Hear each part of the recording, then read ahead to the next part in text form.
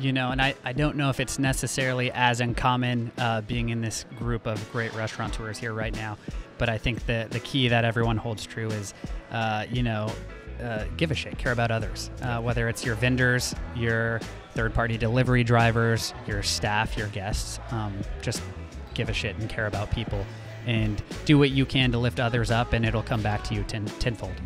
This episode is brought to you by Restaurant Systems Pro. With excitement, allow me to introduce to you today's guest, owner of Urban Hotdog and Fat Frank's, Matthew Bernabe. My man, Matt, are you feeling unstoppable today? I'm feeling unstoppable. Dude, psyched to have you here. So you are one of, I know I met you, actually, you've been listening to the show now. When did we first connect? Take me back to that. Man, I think I've been listening. Pull that mic closer. I think I've been listening since 2013, 2014. Yeah. I mean, essentially, the last 10 years. Yeah, man. Thank you so much for all of your support. And I love connecting with people who have listened to the show and knowing when the show has helped them. And it's like the biggest reward for me, man. So thank you for letting me know that you've listened to the show. And we recently reconnected. I think you reached out to me just as a listener at one point, because I do remember you. And then most recently, you started working with Restaurant Systems Pro. We reconnected through Restaurant Systems Pro because Fred Langley just basically said he's just so impressed by what you're doing. You're scaling right now. You're I think, I can't remember the numbers, but he said that you moved the needle on your profit. Is that correct? Yeah, I mean we brought my prime cost down. I think 5%. Which is massive in the restaurant industry. Awesome. Any percent is big, but 5% is just crazy on that prime cost. Nice. I can't wait to pull back the layers on that. But before we dive into who you are and how you got to where you are today, let's get that motivational, inspirational ball rolling with a success quote or mantra. What do you got for us? Yeah. Something that I kind of live my life by, and, the way I operate my restaurants is a high tide raises all ships. Yes. And, to me, that just is all encompassing, whether you're a dishwasher or an owner operator, Yep. Do everything you can to help those around you succeed.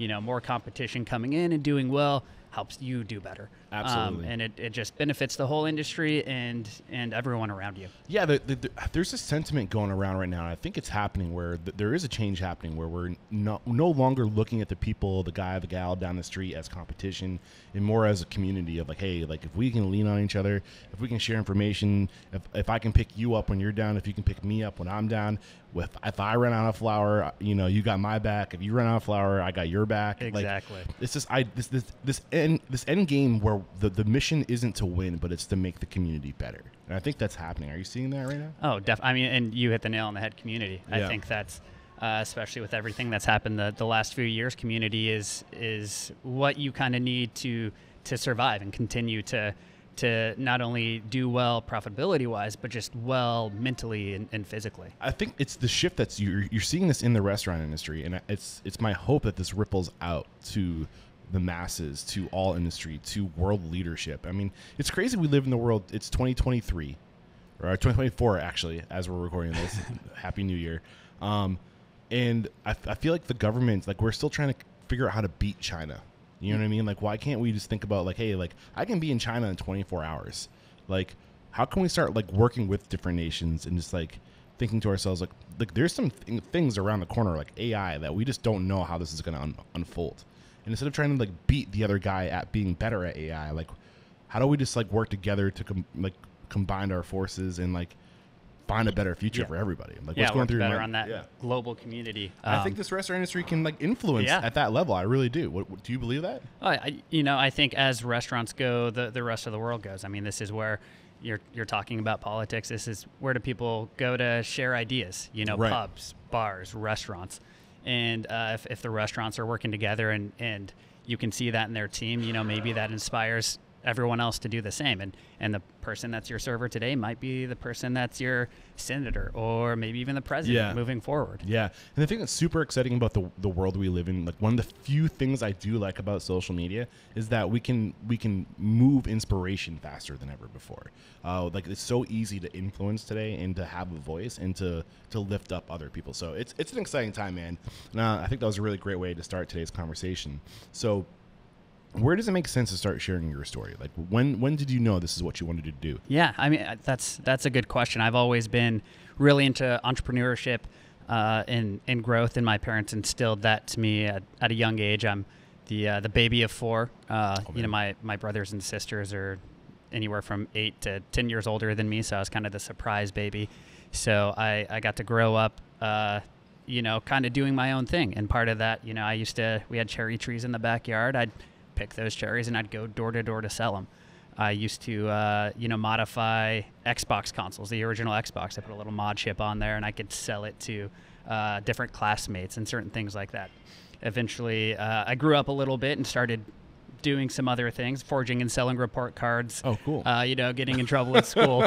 I don't know why I thought that was cool, but yeah, I did. I thought it was cool at the It's time. creative, The school man. administrators did not enjoy that as much.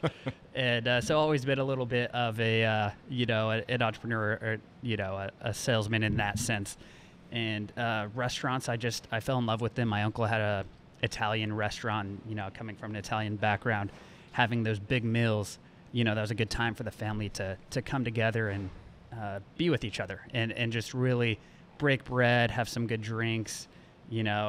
Italian sodas are one of my favorite memories, walking into my uncle's restaurant, getting that Italian soda with the whipped cream, and the uncles would come around and, steal a little bit of your whipped cream and test it for poison, sort of thing as their little tax. And, I fell in love with it at a young age and didn't know if that's necessarily what I wanted to do, but the feelings that I had at that age just kind of resonated. Nice. And did you grow up in Albuquerque? I did. This is all happening in Albuquerque? Yeah, born and raised in Albuquerque, New Mexico. We should say thank you. I meant to mention this. We're actually, as we're recording this, we're in Washington, D.C., or just outside of Reston, I believe is the name of the town we're in, Virginia.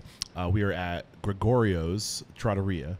And we are at the Restaurant Systems Pro Mastermind Elite Meetup, which is a quarterly thing that they do, which is really great. And we're going to be talking to Greg Kahn tomorrow, but Greg is letting us use his restaurant, and I just wanted to give him a little nod. So we're recording this in D.C., but you and your businesses are in Albuquerque, New Mexico. That is correct, yeah. Got it. So when did you start working in the restaurant industry? When did you know this is what I'm going to do for the rest of my life? Yeah, so as I mentioned, I had older brothers and sisters, and they were all working at a fine dining restaurant in Albuquerque that was on top of our Sandia Mountains. So you had to take a 15-minute tram ride to get up to that restaurant every day. And I was looking for a job. I think I was 14 and a half, just whatever the legal age may be. And they said, why don't you come work with us? I was terrified because I'm scared of heights, and the fact that they had to go up and down that tram an extra 3,000, 4,000 feet every day was a little bit daunting. But I got in there, started as a host, a dishwasher, a busser, and I caught the bug like that.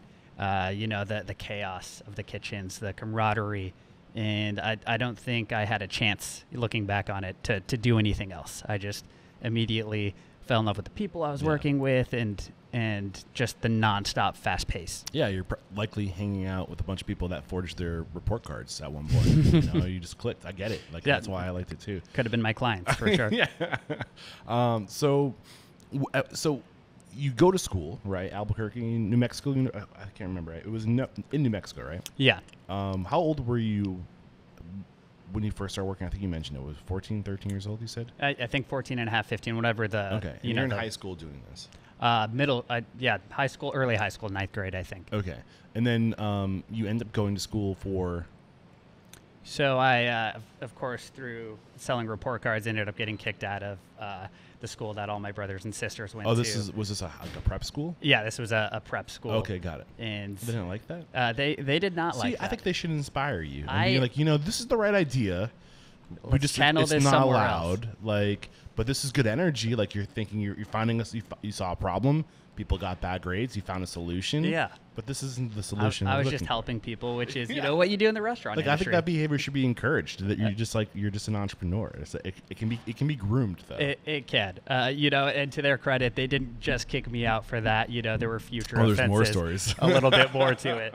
That maybe we don't need to get into. But they did give me a chance. I'll give them that. And I took a mile, and through that experience, I had a soccer scholarship. It was my junior year, and ended up getting kicked out of school my junior year, and that kind of reset my life. I thought I was going to be this great soccer player and do all these great things. Didn't have to worry as much about school. And once I got, kicked out, that was also around the time where I was looking for another job too. So that's when I transferred over, did a couple of caterings, random jobs here and there, and started working at Chic-Fil-A. Okay. Was just opening up. I think it was the second Chick-fil-A in the city at the time, and got hired on there to kind of run their kitchen, worked my way through the ranks from, base employee to kitchen manager. Okay. I want to go back to this college experience a little bit more because I think it's a commonality between people who work in this industry who don't seem to do well either like just academically, or they get into trouble. They like to have too much fun. What was your struggle? Reflecting back at that time, what was your challenge with school? I wasn't focused. I did well in the subjects I enjoyed, but when it came what were to those subjects? History, sciences, psychology, philosophy. Yeah. But when it came to the hard numbers, the math, and something that required fractions, I still don't understand fractions to this day. Yeah. So it was just those little things that, what was the point of learning those? Yeah. In my mind. And when I got to college, it was kind of the same thing. Let's just, the restaurant lifestyle kind of lends itself to you're hanging out, people that maybe 20 or 30 years your senior, and you already feel like an adult, even though you're not. So you're kind of going through that party phase a little bit. And, I didn't have the focus or the drive or the understanding what that education was going to do for me. Yeah. So you're a junior, you're 20, 21 years old? Junior in high school is when I got kicked out. Okay. Yeah. And so you never ended up going to college? I ended up going to UNM, Okay. Instead of this out-of-state university near Mom, University of New Mexico. So ended up going there, going through my little party phase, and, that leads us into opening of Urban Hotdog Company, which was, I think, my junior year. So my junior year was, in high school and college were both formative times for me to so 4 years changes. passed, basically. Yeah. So you're 17 years old. How old were you when you opened Urban Hotdog? Or when you started working at Urban Hotdog? When I started working I was 21 years old when we opened up Urban Hotdog. You're drifting from that mic. You want to get right behind it there. It's a big difference. Yeah. As people start rolling in here, you'll see why. So, I think there must have been something that you learned with being at Chick-Fil-A, though. I think a ton of things. Chick-Fil-A, their corporate standards, their, here's how you do A, here's how you do B. Let's watch a video for 12 hours on how to bread the chicken, how to greet the guests before you even set foot in the kitchen. You wonder why they're so busy and why they can get food out in certain times. It's that attention to detail. They pay you for 12 hours before you've even done anything. You're just sitting there watching a video, and then they spend a lot of hands-on time training you in every aspect. And they answer a lot of the whys, which I think are important. Where was Chick-fil-A in what was this, 2008 for you, around that time? Yep. Yeah, okay. 2008. They were still growing in the New Mexico market. I'm not sure what they were doing across the country, but they were one of the largest, and still are, one of the largest privately owned businesses. And the amount of volume that they do, the amount of employee retention that they do, it's amazing to this day, and they've kept on that track. And how long did you work there? I worked there for 3 years. 3 years. And when you came in, at what level were you? The base employee. Everyone kind of got brought on that level, and worked my way up to a shift lead. They bring in their trainers from across the country for the grand opening, and then those trainers select a few people that have maybe stepped up. And at this point, are you just looking for a job, or are you thinking this would be a great place to figure out go work for one of these really well-known and respected organizations and learn from the best, or what was going through your mind? At that time it was, let's just get a job. And Chick-fil-A, I had a few options to what I was going to do, but Chick-fil-A seemed like the best place to work for me at the time. It wasn't necessarily intentional, but I just liked the environment and kind of what they offered, and it was new. It was a new market.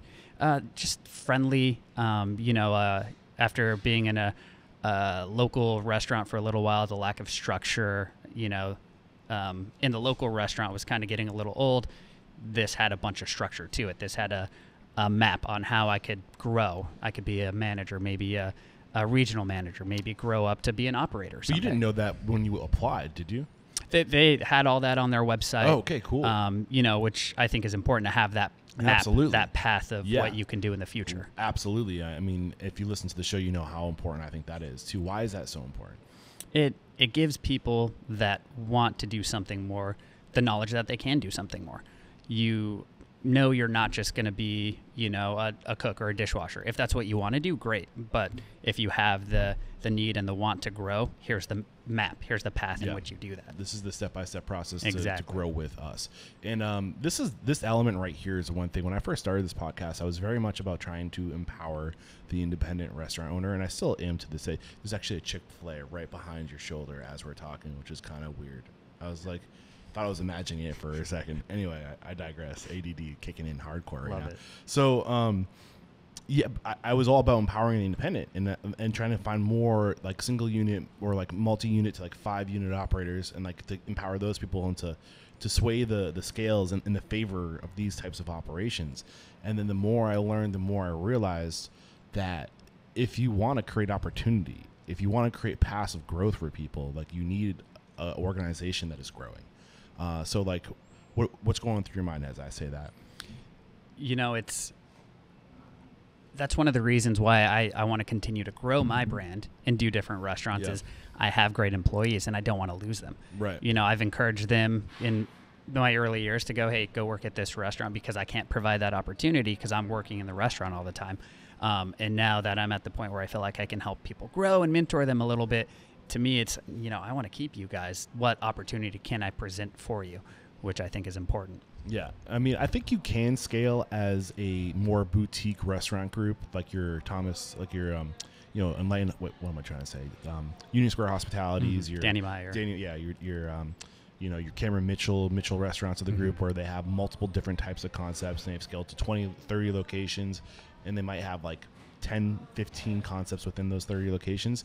I think that's possible, but it's just way more complicated, you know. But anyway, I'm trying to like define the best of all these different worlds. Yeah. Well, and I always recommend anyone that wants to open up their own restaurant, go work in a corporate restaurant for a little while. At least see what you don't like. Yeah. You might learn more from that, but at the very least, those training manuals, those booklets, they're going to serve you well. And just that, the specific skill set that it takes to organize those sort of booklets. I mean, that's not a skill set I had, you know, so I took all the information, all the pamphlets I could and helped bring that into, you know, my own concepts. Yeah. So you started at the bottom with Chick-Fil-A. Where were you by the time you left? I was kitchen manager. And how long did it take you to go from, you know, new employee to kitchen manager? I think about a year, year and a half. Okay. And were there steps along the way to get to kitchen manager? You know, I don't even know if that was a position at the time when we first opened up. I think it was just shift leads, at least in our location. So once that position opened up, immediately I was thrust into it, or for all I know, they opened it up just for me because I wanted to grow. I wanted to continue to grow and eventually become a store manager. Got it. So when you were at this kitchen manager level, like why leap? Like there was opportunity for growth beyond that. What happened? You know, and this is one of the things about Chick-Fil-A is it's very family oriented. And in this specific Chick-Fil-A, it was, you know, the owner had a couple of kids that were running their own stores. I just didn't see a path for me to move forward with as their kids were growing up and moving into positions of management. It just kind of seemed like they were going to continue to promote their own kids, which I get, you know, I completely understand, but it didn't seem like it was viable for me to continue on there. Nepotism is interesting. Yeah. Because like I think it's in human nature. Like we want to work hard to create opportunity for those closest to us. Of course, why wouldn't you? And like you can't argue that your children, as they should be, are a little more close to you than the people that you employ, right? So like I don't. It's weird. It's like I get it. Like it's only human nature. And that's why we work so hard, and that's why we take risks, so we can provide security to those who are close to us first. So, like, what are your thoughts on nepotism? You know, I agree. It's, you know, as I grow up and I have kids, I'm going to want to give them a leg up. At the same time, you know, it's also in the back of your mind, the best person for the job should get the job. Maybe it is your kid. Maybe it's if your someone kid else. sucks, you know, maybe think about how that might hurt your business. Yeah, exactly. Like take that into consideration. Don't have sucky kids, I guess, is the lesson from. So you felt like at this time it seemed like the writing was on the wall that the opportunity was going to go to those closest to the owner. Now, this core value of like helping family, is that like a Chick-Fil-A universal thing? Like, do they encourage that internally, or was that just at this location? I think they do specifically look for nuclear families in their operators, because that provides a lot of stability. Yeah. If you have a lot of young people, I guess, who maybe don't know what they're doing with their life, they may leave or not focus on the restaurant as much when they have kids, because that might distract them a little bit. So if you do have that nuclear family already in place, I can see it from a franchisor mindset of, let's get people that are settled down a little bit, have a family that are going to be a little bit more rooted in the community too, which I think is important. If you have kids, you're more likely to support other local charities and be more invested in your community as well. Got it.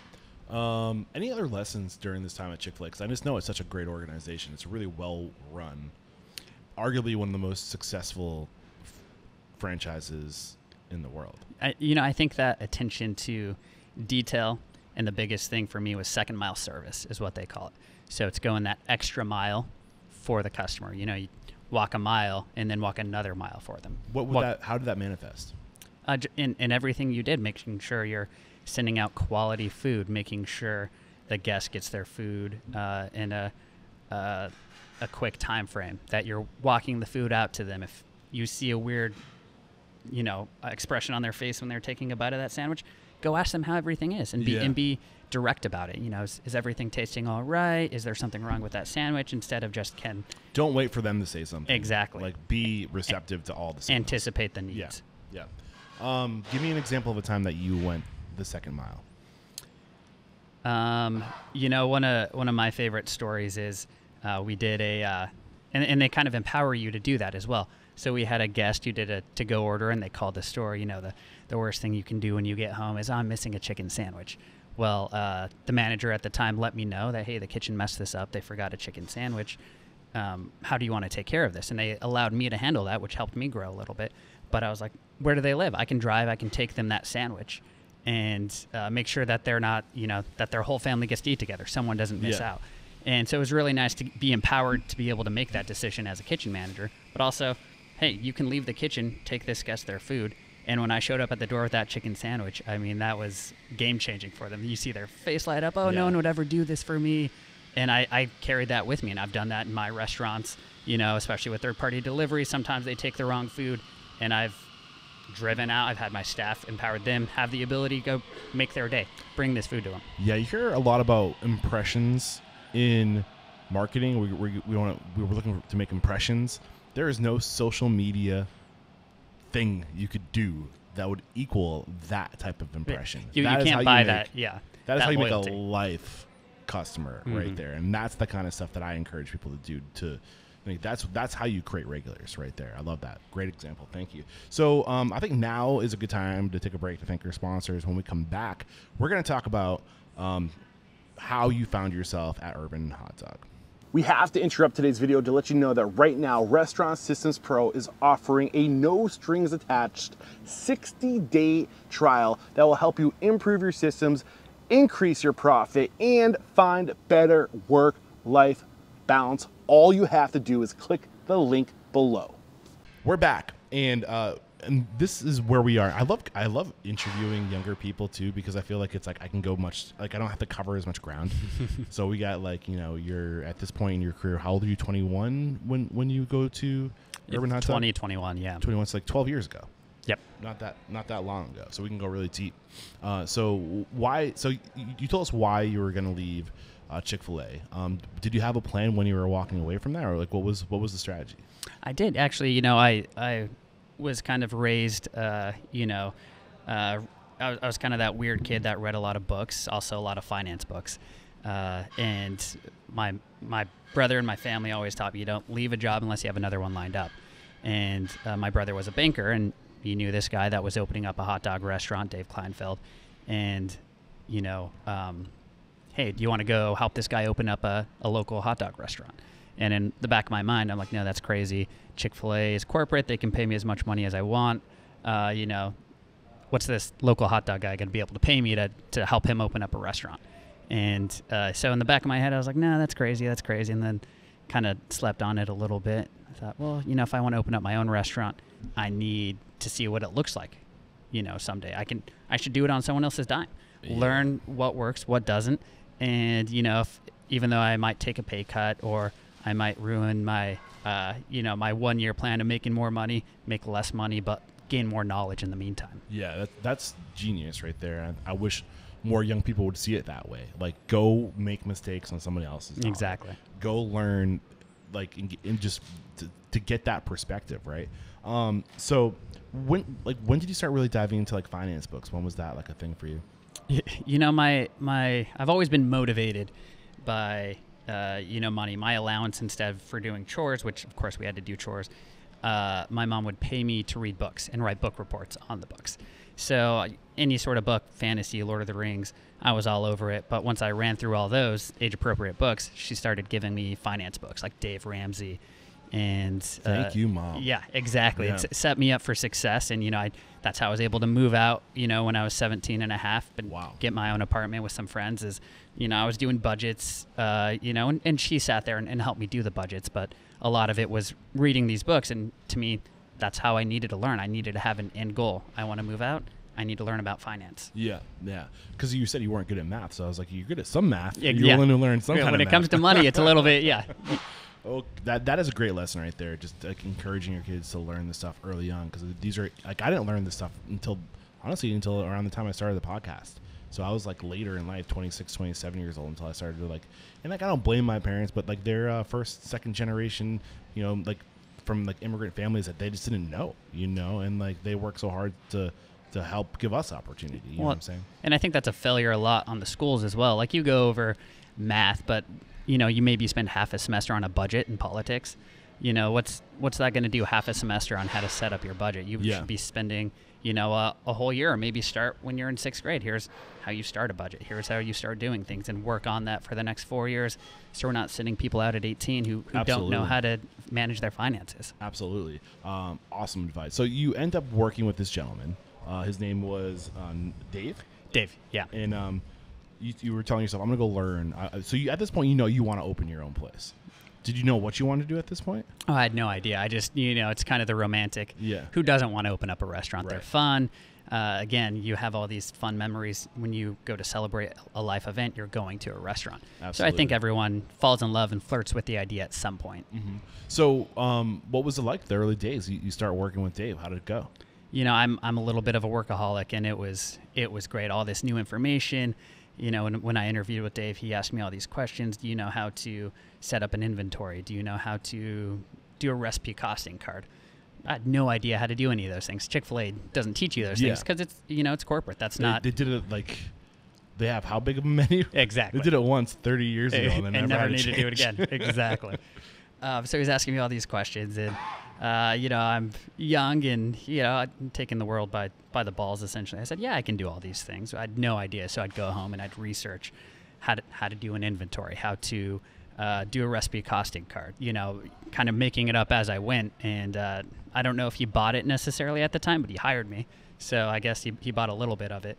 And it's kind of fake it till you make it. So he didn't himself know how to do these things. He did. Oh, he did. But he was wanting someone to be able, he didn't want to teach. He wanted to kind of have you. Exactly. He had a few other businesses. He actually was a landlord of the building, owned the property itself.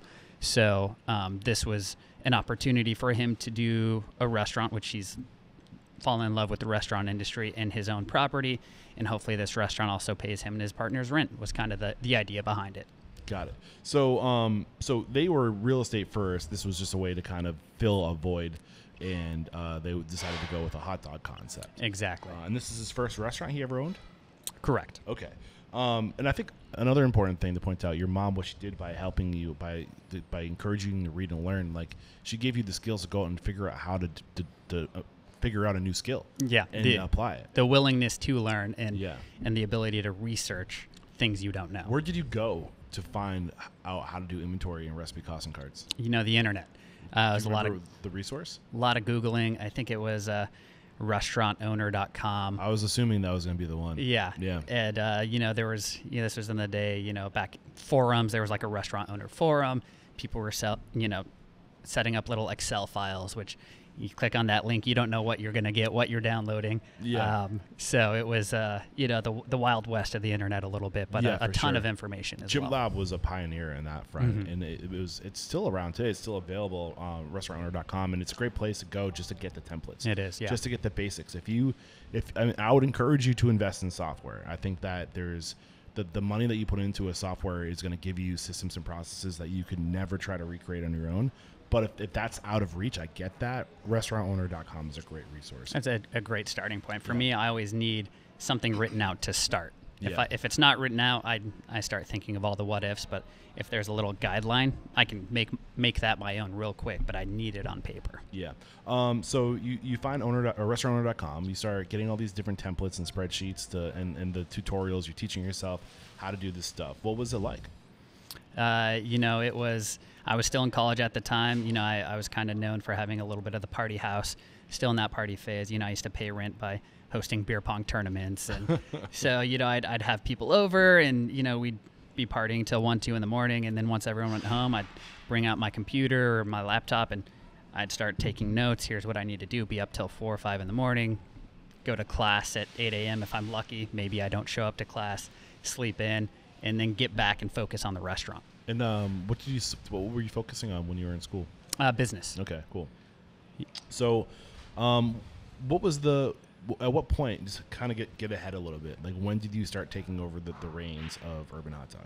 And that's one thing Dave did really well, whether it was intentional or not, was he let me run it like it was my own restaurant. Oh, that's cool. There was a chef he brought on to kind of be the GM, and in the first month and a half of us being open, asked me if I thought I'd be able to take over that role. And again, I said yes. I probably shouldn't have, but he saw something in me, and the GM wasn't necessarily doing the work he said he was going to do.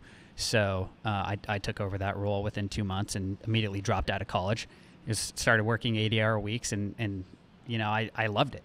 That is the best education, though. I mean, I don't know if I agree that you need to go to school if you want to own restaurants. Because really, at the end of the day, what's going to make you successful is your ability to do it and your ability to attract onto yourself other people to do it for you when you want to go focus on the next project. Exactly. Right? And, I did go back and get my degree right before, I ended up buying the restaurant out entirely. And it did help me with the accounting. Yeah. But, I think you learn a lot more hands-on. And if you're willing to put in the work, and with all the resources out on the internet now, you don't need to pay for a full college education. It's your money's going to be better spent elsewhere. Did Dave ever tell you why hot dogs?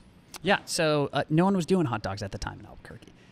We had gourmet burger, this was 2012, so New Mexico, a lot of people were doing gourmet burgers, and Albuquerque didn't really have a gourmet hot dog spot. There was big spots in Chicago like Hotdogs, Portillo's, and a few other places, but Albuquerque didn't really have something that kind of fit that niche. And if you're going to do a restaurant, the idea was let's do something different. Right. And I think the other thing, if we learn anything from Chic-Fil-A, is do one thing really well. Yep. And I think when you do one thing really well, you can take some kid that's a business major in college and say, can you handle hot dogs? Yeah. And, can you steam? Can you handle steaming buns? I know it's more than that. But, yeah. What are you thinking right now? And that's exactly what it was, and that's kind of what made it successful. And of course, 2012, I think across the country, you could see it. A lot of restaurants were stopping the big menus, the massive menus, the one restaurant does it all, and really focusing. You had your Chick-fil-A's, your Popeyes, your Shake Shacks. Let's just do one thing, do it well. You can have a few other things, but focus on a smaller menu, make it efficient, and minimal labor on top of it as well. So what was the menu like back then? Like how many items were there? Do you remember? I think we had about 14 hot dogs on there. We had a few different sausages and just focused on hot dog, sausages, and fries. Okay. So hot dog, sausages, fries, 15 total hot dogs, but like maybe 25 total products? Yes. So in that ballpark? What about today? Has it gone more or less? Today I've added quite a bit. We do sliders. I do a bunch of specials. I'll bring in fresh alligator fillets for Mardi Gras. Oh, that's fun. Kind of up the game a little bit, still with a focus on hot dogs because that's kind of what we built the name brand on. But, expand it so more people can come plant-based options, chicken. Right. So at what point he start having this conversation with you of like, do you want to take this thing over? I think it was about a year and a half in. The numbers weren't looking great on his end. He had put a ton of money. I mean, did a gorgeous build out, great branding. And, it was taking a lot more time and stress. And I could tell with the frequency of meetings we were having and looking at the P&Ls, which he was very open about the books, that, this might not be something that, without a massive change increase in sales, that's going to carry on to be a restaurant for a while. So I think he was looking for some outside, someone to purchase it from the outside. And someone actually did approach me one day and say, hey, we're looking at buying, Urban Hotdog. Would you be interested in still managing it for us? And that kind of took me by surprise. I had no idea it was that far along in the process. And I told Dave about it, and that really kind of frustrated him a little bit. So did they go to Dave at all before going to you? I think they had talked to him. Okay. But they for sure did not have permission to kind of talk to the staff about what was happening. What was the frustration? So that was the frustration, that he didn't have the permission to like make it note. Like, exactly. Exactly. Yeah. So when this happened, what went off in you where you're like, wait a second, maybe I can buy this? Like at this point, is that what you were thinking? Well, and that was my thought. I was like, man, I put my heart and soul to this. I dropped out of college to sell wieners, which hot dogs. I'm Sounds sorry. funny. My parents did not love that, and I don't think that's any parent's dream to hear that. But I'd spent a lot of time focusing on this, and I really thought I could make it profitable, but I needed it to be completely mine to make that happen. And through this kind of scenario, Dave said, well, why don't we work something out where you have some sweat equity and you can purchase this off me, and really kind of mentored me to make it happen and give me the opportunity to do that when I didn't have the financial ability to do so at the time. So, I mean, I love this. I mean, I love this. Even a way to, like, if you're somebody who likes to, like, to build brands, build businesses, if that's like your jam, like, what's your succession plan? Like, how do you move on? Are you going to sell it? Like, how can you create opportunity for the people that you're hiring? This is a way to create that opportunity, right? To give people like a vertical to grow and then say, you can have this someday. So how did you guys structure that?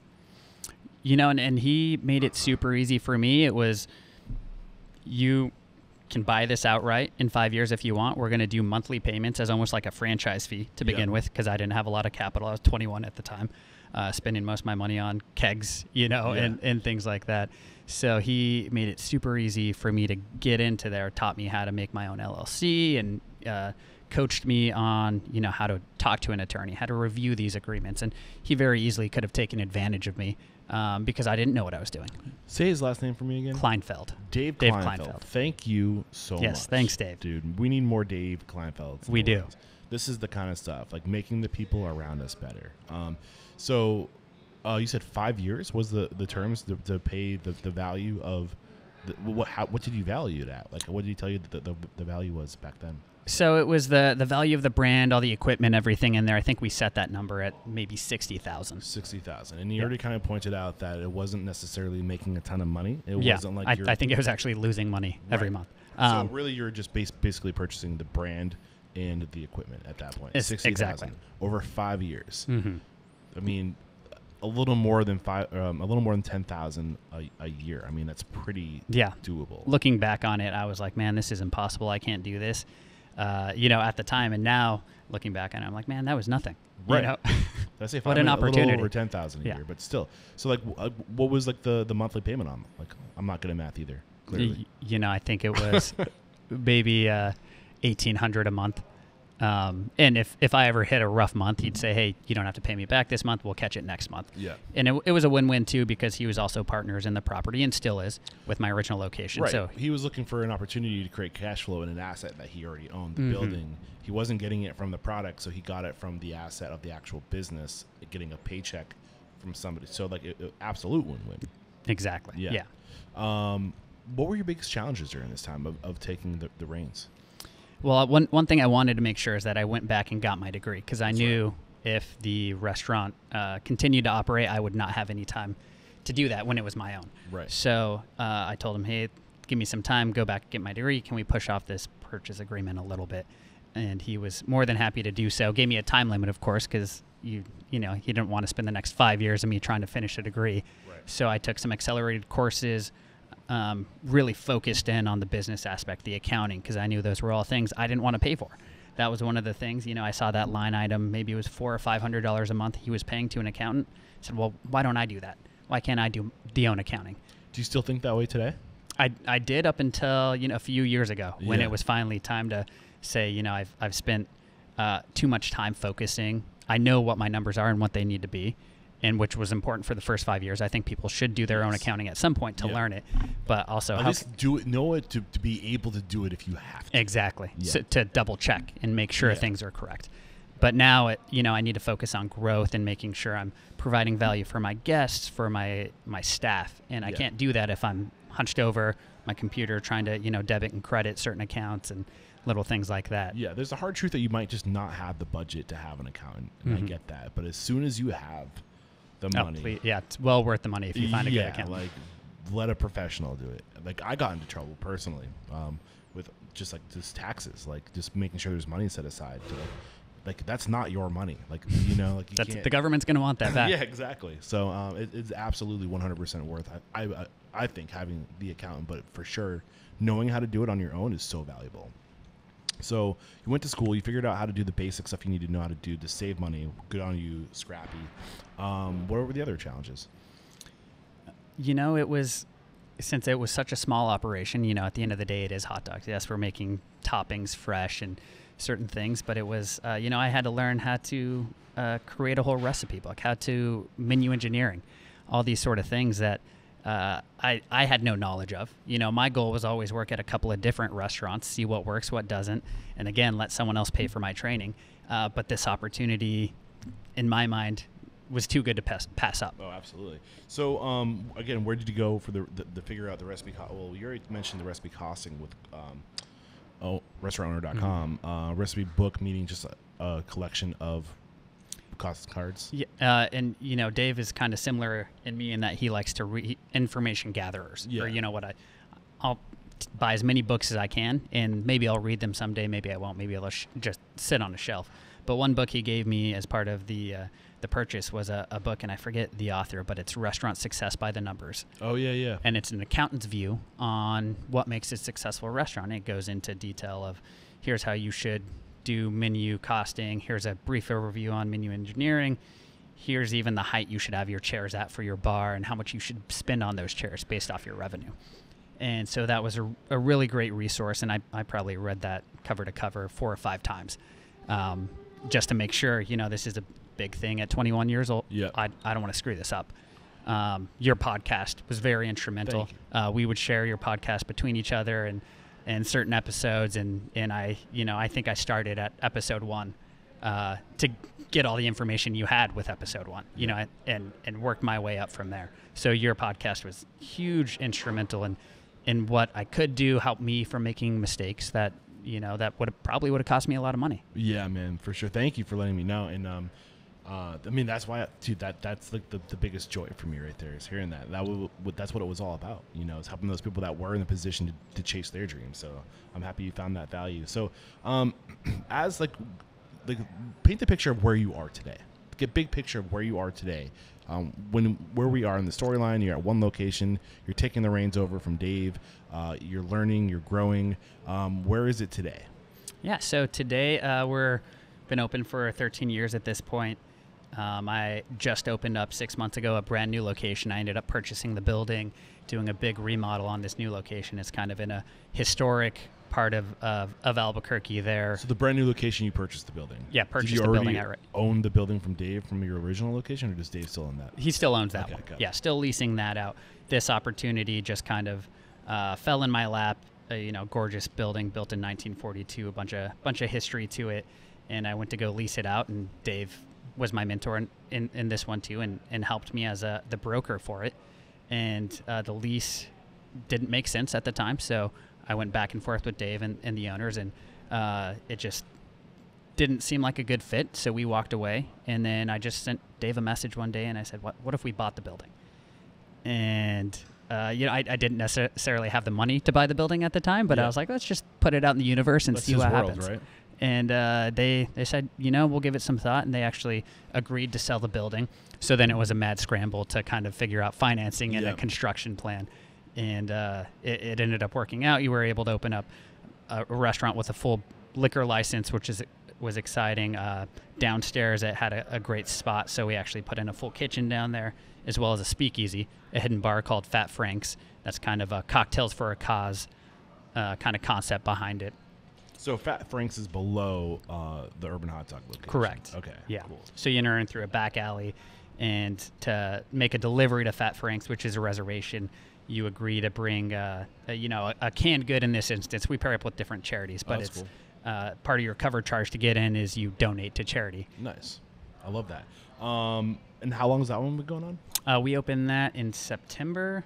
So we're at 4 months, I think, there. Congratulations. Thank you. How's it going early on? Oh, fantastic. Nice. It's amazing. Nice. We'll get there. I think we'll unpackage that a little bit more. So you have the two locations. The original, you bought a second location. You own the property at the second location. You built out a new concept in the basement in the second location. You also have a food truck. Yeah, have a food truck and do a bunch of caterings with that, weddings. Our tagline is "Our dogs like to party." Yeah. So any event in which you want to party, our hot dogs would be there. Nice. I love that. And you also had other locations before the pandemic too. Is that right? I picked the worst time to expand. Oh, okay. I think December 19th of 2019 is when I opened up a brand new location and a second food truck. And, pandemic hit March 17th and everything was shut down. So in 2019, you had 2 brick and mortar locations. And 2 food trucks. 2 food trucks. Yep. So 4 units. And when did you open the second location? The second location. Yeah, it gets confusing that way. That was December 19th, 2019. Okay, so the first second location. Okay, was December 19th. So you opened your first location in 2012. So 7 years passed between the first location and the second location. So let's talk about that time between first location and second location.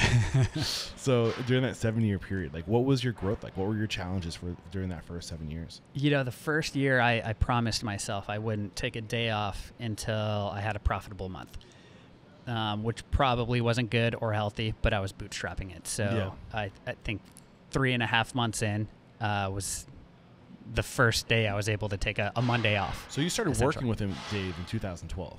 Yeah, after the purchase. Okay. After I officially purchased it, I think this was 2014. Okay, 2014. So you had 2 years of working with them before you took over the reins. Yeah. So in 2014 is when you were really the owner of this place. Exactly. And that's when you're having this narrative, I'm not going to take a day off until I'm profitable. Mm-hmm. So you had basically a 5-year run from going from not profitable to profitable and scaling. So when did the needle start to move? How long did it take?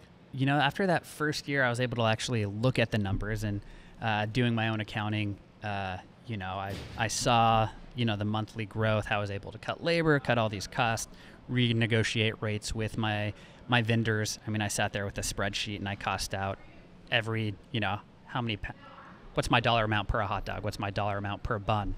And spent a lot of time every month doing that and tracking, what's going up this month, what's going down next month, and really, focusing on things that I could control, because I felt like I couldn't control people walking through the doors at that time. This is where all that energy to learn accounting really served you. It's not necessarily about how much money is coming in. It's about how can I also control the money going out, right? So how was it a challenge for you to cut costs without sacrificing value? It wasn't, because I was there all the time. And people kind of knew me. And I think it started to grow more once people found out that I was the owner. Okay. Why did that matter? They saw me there all the time. They knew me. They saw my dedication. You went the 2 miles. Yeah, I did. And over and over. And I over. slept there certain nights. Yeah. And, the dedication to consistency and quality. And, honestly, I think a lot of them just wanted to see a kid succeed. Yeah. On top of it. I should have probably asked you this before we started recording, but how comfortable are you talking about numbers? Yeah, I'm comfortable. Yeah. We could dig in. What percent profit were you at this point? You're zero. Were you still losing money? I wasn't losing money. But what percent profit? 1%? I think my salary when I worked for Dave was around $36,000 a year. Okay. So when you bought it, that was money that you got to get back, right? Exactly. Yeah. Exactly. So my goal was let's at least pay myself $30,000 a year. Okay. You know, I can survive off that, and I can live off hot dogs. Yeah. You know, which I did with breakfast, lunch, I and saw dinner. something on social media recently. Somebody took this challenge where they ate nothing but like Costco hot dogs, like at the Costco, and they like ended up losing a bunch of weight. Yeah. And it Well, was, yeah. like- Look, maybe that's my problem. I ate too many hot dogs. Okay, so you get like this $30,000, basically like your business gets to recoup that because it's not going to an employee anymore. That's huge. You're not really profitable yet at this point, but when did you start? Like, so just constantly like people developing these relationships is what I'm hearing. People wanting to support you, knowing that you're the owner. Take it from there. Yeah. And you know, people were finding ways to, you know, essentially give me their money because they wanted to see me succeed. So like, hey, we have this event going. I didn't have a food truck at the time. Can you come, you know, cook on our grill? And I was, sure. I said yes to everything at the time. You know, whether it was cooking on their grill, cooking in their kitchen, bringing my hot dogs to them, whatever I could make happen. I was like, this is another avenue for growth. Yeah. I can learn so much for this. Ended up buying a little Blackstone griddle and doing a bunch of caterings that way. So, you know, I think that first year after I purchased it, I ended up maybe $60,000 profit. Oh, wow. Yeah. So you basically doubled your profit. Right off the bat. Your income for you off the bat in the first year. That's awesome. So as time's going on, like what were the challenges you were hitting along the way after? So that was the first year. You go from 30,000 to 60,000. You're still the only employee? We had employees. I probably had 4 or 5 employees, Okay. you know, but I was still working nonstop, 80-hour work weeks. Got it. You know, missing out on all those fun life events because I felt like the restaurant couldn't survive without me. What was like the next big pivotal moment for you? In about 2 years after I bought the restaurant out entirely, I opened up a food truck. Okay. So I had a good friend of mine and some regulars who joked around that, you know, when they got married, I have to cater their wedding with a food truck. That's right. For the first 2 years, or it was 5 years that was the plan, right? To pay back in 5 years, but you were able to do that in a shorter amount of time. Yes, yeah. Congratulations. And I was able to buy the food truck outright with cash as well. So as you're making more money, doubling your personal income, instead of going out and buying a new car or getting a house or getting a new condo, you're doubling down on that note. And, you know, that was always something I felt I needed to do is I need to reinvest in the business, reinvest in my It's like staff. you listen to Dave Ramsey or something. Exactly. Yeah. How would you say Dave Ramsey would have influenced you on paying back that note? You know, he is very much against debt, and that's how I grew up. Let's not have any debt whatsoever. Debt was a bad word in my family and in my mind.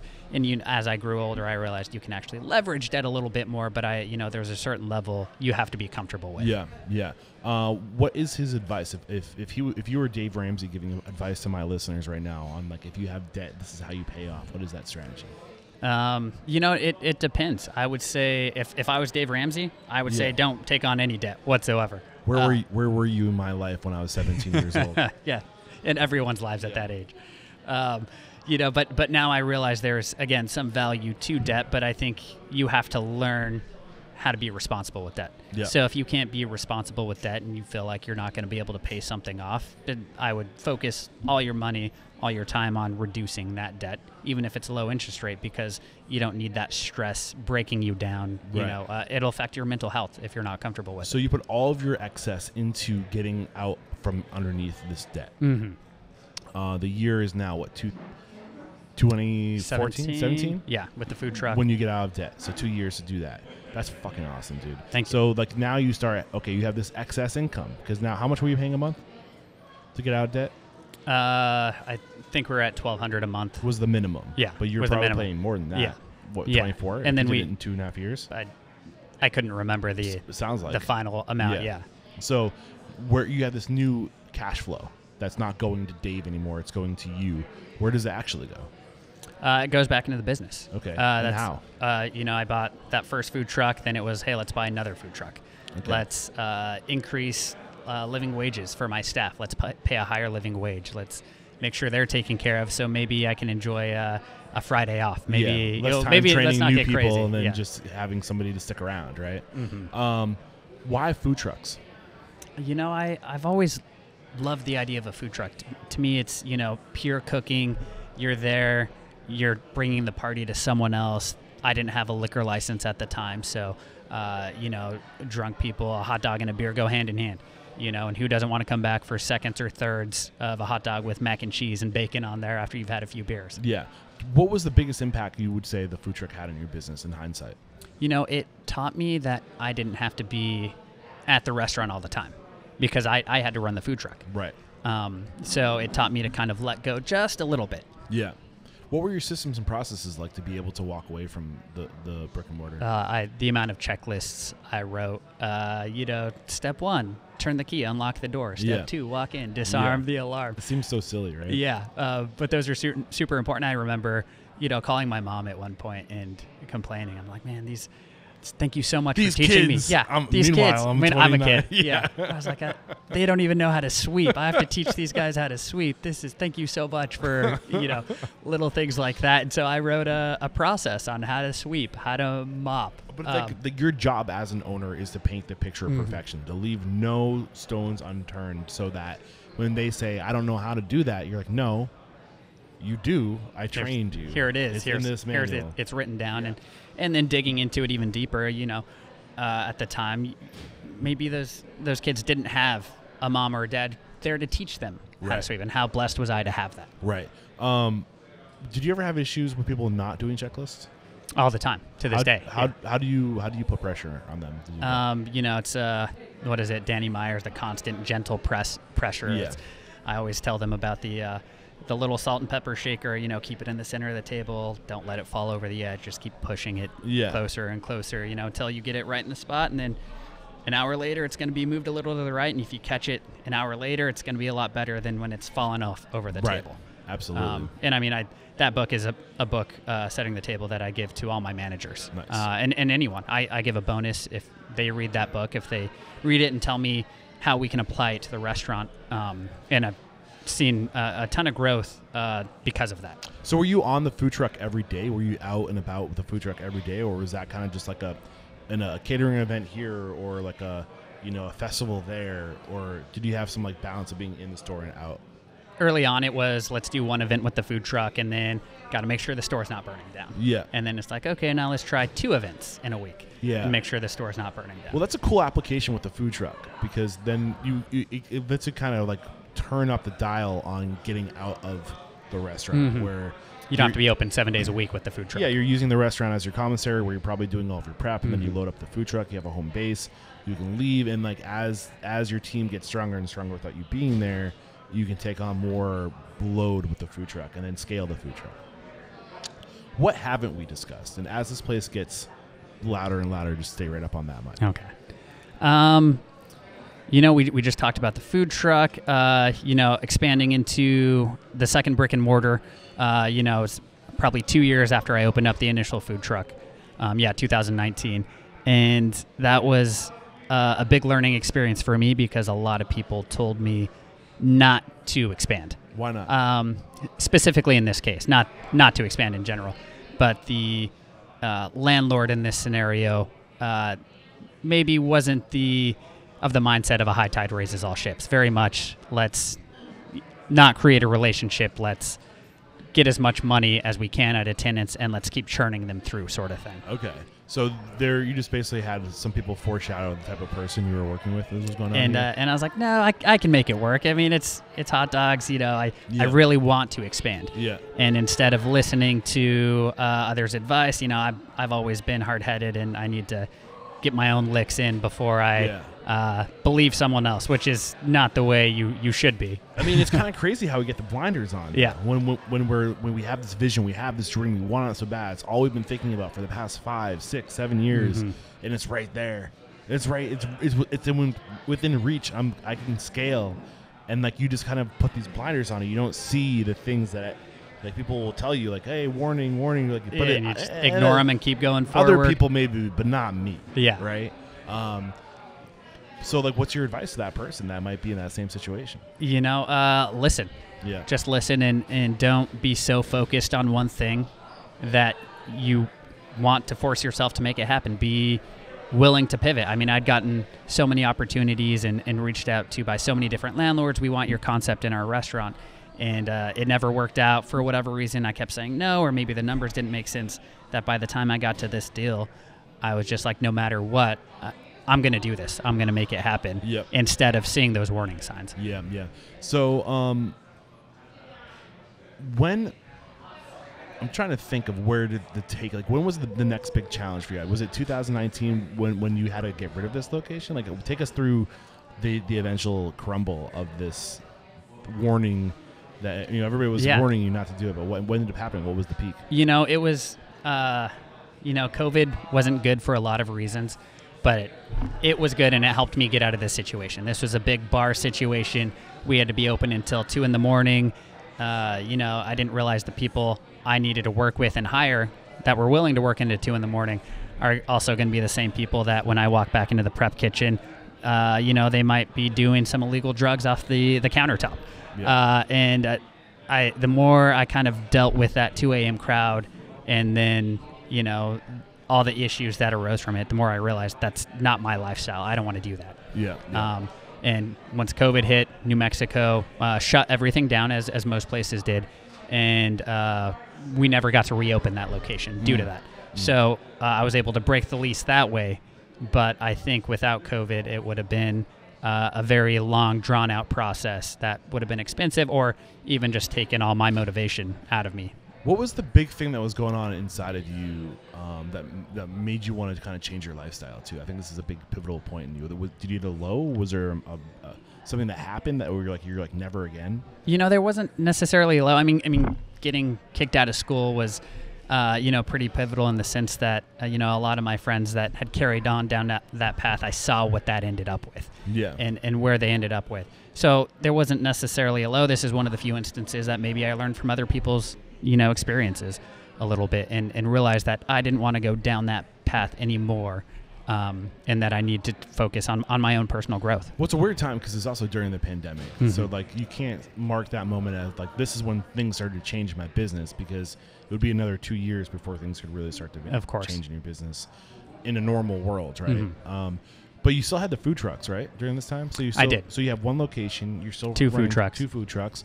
How did you? I mean, I don't like diving so much deep into the pandemic because we all kind of know how that story went. But like, how did that influence your business today? Where are you today because of that? To go was massive. I didn't do any third-party delivery because I didn't trust the drivers. I didn't do a lot of online ordering because that was an expensive process that I didn't want to set up at the time. Yeah. And it's, the food's better when you eat it in store. I could control the quality. Right. I was very protective about that. And the pandemic forced everyone's hand a little bit, I think, to pivot and focus on to go. And, it was a scary month, and then sales started to skyrocket. We saw a ton of growth with the food trucks. We were able to go out and do no or low contact deliveries, post up at places of where maybe other restaurants had shut down entirely, and kind of feed, there was a need for food. Also, I had that restaurant that had just shut down, an extra food truck. I didn't want to waste that food. I was taught not to waste food. So we started a program early on called Project 86th, that anyone who had been laid off, didn't have money, didn't have food, come eat for free. And we fed probably, a couple hundred people every time we went out for free. Just let's not waste this food. Let's encourage others to kind of come out and social distance as best they could, but also it created a little bit of a community as well. So help me understand this. Is this something that you continue today, Project 86? That was just during COVID. Okay. Yeah. So like I was like, well, you're going to like a big event. If you don't sell out at the event, like then you go to some type of like shelter and just. No, yeah, that was just towards COVID, and to help, a ton of people donated too. So we got to do it a few more times, but it was just to ensure that no one went hungry. And, gave me the ability to pay my staff to actually work instead of, just sitting at home. So let's jump fast forward to say like the summer of 2022, right? This is, I feel like, when the world's kind of back to normal. Where was your business at this point? We were doing more sales than we'd ever done. I was working in the restaurant less than I'd ever worked in the restaurant. I was working more on the restaurant, fine-tuning all these processes, these procedures, food costing. I was more on top of the numbers than I'd ever been. Where was your gross, like say back in 2000, was it 14 when you took over? You said in a couple, like in a year you were like double, or 2 years you. I think we're at your income. I think we're at like 250,000 yearly sales, and then we jumped to 500,000, then 600,000. Wow.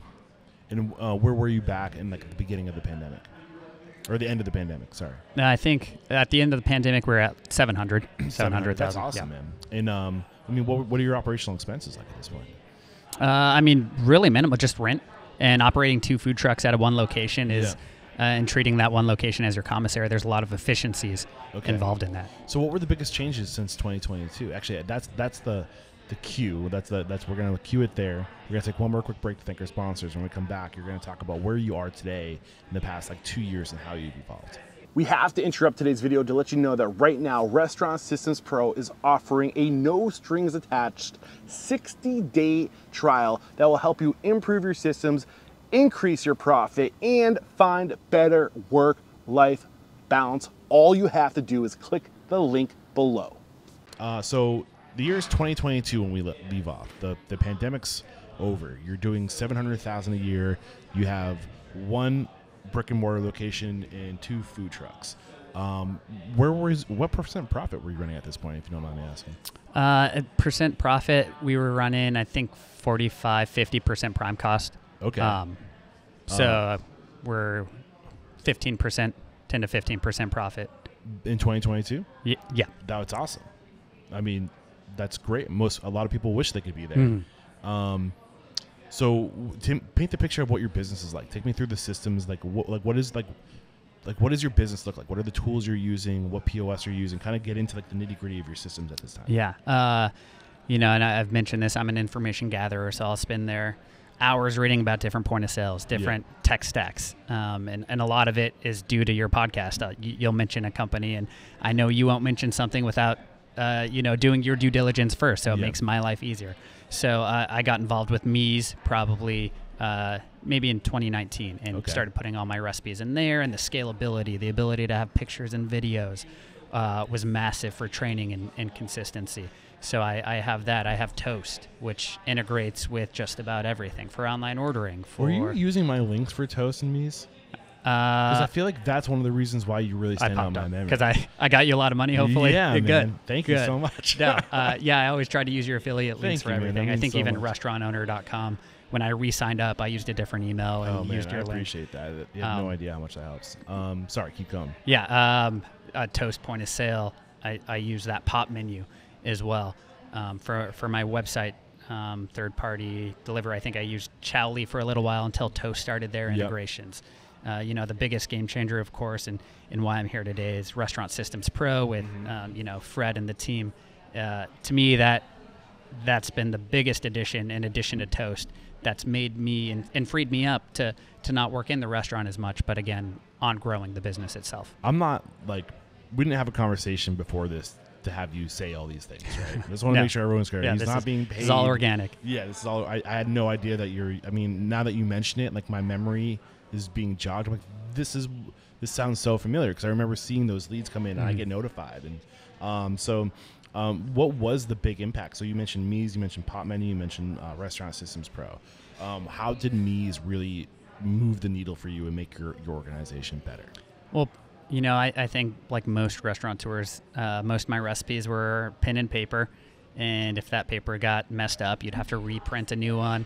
If you had a big catering coming up and you're scaling for serving 500 people instead of 100 people, someone might carry the one in the wrong area, and now your entire recipe for your mac and cheese is tasting terrible. Yeah. And Meez does a lot of that auto scaling and allows you to have even videos of here's how you do the proper emulsion on a vinaigrette. Right. So here's what the end product should look like. So if it doesn't look like this, it's wrong. Don't serve it to the guest. It's not just a place to put your recipes. It's a place to put your recipes and scale your recipes and to train on how to execute the recipes and to centralize all that information, especially when you're scaling. If you have 3 or 4 locations, it's all centralized. So if you make a change in the system, it gets pushed to all the different outlets that are using those recipes. It's very powerful. How did this really start to help you with the profitability, though? I'm curious about that. So it helped me focus more. If you're doing the same menu for a long time, maybe you don't cost out your menu every quarter like you should. And this really forced me to, really, are we doing this 5-ounce portion on fries? And then watching my staff do it and weigh out to make sure we're doing 5 ounces. Maybe we're doing 7-ounce portions instead. And that extra 2 ounces multiplied by 200 times a day over the course of 300. It's a lot of free fries. Yeah, exactly. So it helped cut cost in that way and helped me also rethink my menus a little bit. What are we doing now that we didn't do 6 years ago? What product am I getting in? Is the blue cheese as good of a quality now as it was then? Do I need to relook at who I'm getting this from, where I'm getting it from? Was that just because you were forced to go through all of your ingredients to build out these different recipes? And you can pay me's to do all this for you, but I, again, felt like it was important for me to go through the process, make sure it's correct, and rethink. It helped me just rethink the entire menu. Yeah. How did your employees, are they receptive to me's? Like, do they embrace it? Like, what's that look like? It takes a little bit of goading to get them to look at the recipe, especially if they're a trained cook somewhere else. They're like, oh, I know how to make a coleslaw. Well, yes, but do you know how to make urban hot dog coleslaw? Right. Do you know how to make it consistently? Can you read a recipe? This is how we do it. Exactly. There's a video tutorial. There are measurements. And that's always one of my interview questions is, do you know how to follow a recipe? And they always say yes. I always start them off with a coleslaw recipe. And in the recipe, it says keep everything separate, the wet from the dry mix, and then wrap them. And that's a little test. Do they mix it right away? If they mix it right away, they didn't read the recipe. To me, that's always a sign of this might be a problem later on. Right. Yeah, if they're not doing it right on the first day when I'm watching them, what's it going to be like when I'm not there? Right, for sure. Anything else about meats before we move on to pop menu? No, I think it's the scalability of it makes it big. If you only have 0.25 cups of ancho powder in the entire restaurant, you can type that in, and it'll scale the entire recipe around that. Yeah, that's huge. Like, so now you know what your weakest point is. This is we only have we're running out of this item. How many orders can we make before we run out? Exactly. Right. And I don't do fractions. So if I need to scale something to 0.33, it's not going to be a good time with anyone. And especially if you're doing catering and you get this huge, this is going to be a 500-person event, and we need to bring 2,000 hot dogs, and the ingredients for the different types of hot dogs. Do we have enough product on hand to do that? I don't know, put it in a mise. Exactly. And then instantly, we need to go to the store. It's a powerful tool. So, Pop Menu. What was it about Pop Menu that pulled you in when you heard about it? Pop Menu, to me, the ability for the reviews. Whenever I say that, I feel like I'm saying Pot Menu, and it's a menu of all this. High school all over again. No matter how hard I try to emphasize the Pop Menu, it always comes out and I just noticed it with you too. Anyway, I don't feel as bad. Keep going. To me, the big thing was the reviews. Being able to have those reviews centralized, the email marketing. That's not my strong suit, is, signing up for MailChimp and all these other things. It was kind of all integrated in Pop Menu. So what did you get with Pop Menu? So with Pop Menu, people sign up for we call it the pack. Yeah. So they get to join your email list, and you can select something that's already on your menu because they auto-populate their menu and send someone out to take some beautiful pictures. If you're doing a special on a certain dog, you just click a button. It'll type something up for you. I think they even have AI-generated wording now. Well, they'll essentially write the email for you, and you can edit, which is pretty amazing. They have a feature I was looking into where they automatically answer phone calls, and it's an AI telling your guest, press 1 for catering, press, all these sort of different options. I haven't utilized it yet, but it's just one of those companies that's always trying to grow and add to their offering, which I think is important. You don't want to be stuck with a software that's staying stagnant, especially in today's day and age. So I know that you mentioned the reviews. I know they have the reviews, and that is internal. That's not talk to us a little bit more about how that review system works. Yeah, so I know that is unique to Pop Menu. No other that I'm aware of. I don't think that any other service in that tier offers that feature. That's unique to Pop Menu. And so that's why it's called Pop Menu, is the reviews pop. Okay. You click on it, and I think it makes a popping noise, or maybe it used to. Okay. But you can have your guests, they go to your website, and it prompts them to click on something, and they can immediately write a review. And that review goes directly to you, your management team, whoever it may be, instead of automatically going on Google.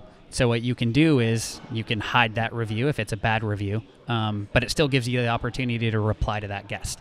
and say someone writes a bad review about the Crafty Dog and says, the mac and cheese tasted terrible. It'll go directly to me and my team. We'll see that. We don't want that on our website. We don't want people going to the website and seeing how terrible something was. And it gives us the immediate opportunity to then reply and try and fix that. Tell us when you came in. What can we do to make it better? Little things like that. So the order of operation is if somebody goes to your website, they are prompted to give a review. But like, if you're in the restaurant, like, and you had a bad experience, is your first reaction going to be to go to the restaurant website, or do you think it would be to go to a review site? Normally it'd be go to a review site, but if you Google Urban Hot Dog Company, pop menu, and their SEO kind of pops up first. I mean, if you're used to using Google or Yelp, I think you're going to go to those regardless. If you're not the type of person that wants to fix it on the spot and talk to management, and not everyone is. I think it was Hum Systems was a tool that was out, like it was a customer review tool that was out maybe like 10 or like 8 years ago, or maybe like 7 years ago, where like it was like a tablet that was on the table. So while the customer was right in the restaurant, there was a way to like go through a tablet, or I think it was actually the check.